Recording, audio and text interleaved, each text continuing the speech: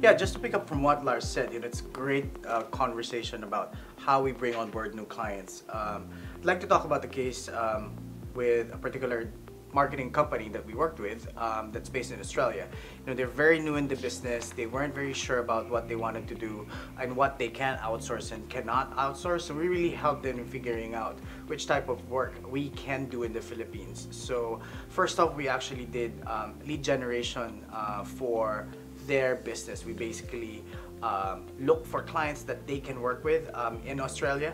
So our team, we just went on to social media and then put on that information into a particular CRM. They were very happy with the work that we actually did for them. We started with just 2 agents, and then they eventually asked us to actually increase that headcount to 10. How does that, how's that process? How do you start? How do they say, okay, we want to expand more?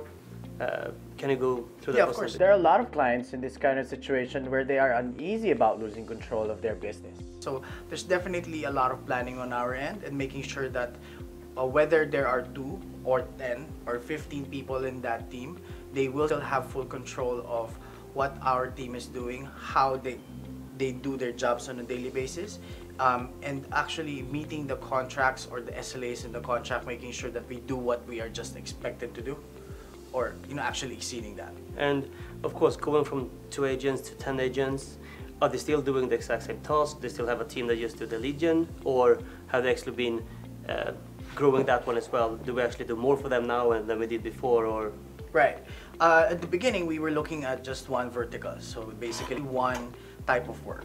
So they go to the internet, they look for a particular profile of a client, then they put it onto a CRM. Later on, when we actually brought on the extra 8 agents, we added a different geography because they feel like the skill set has improved.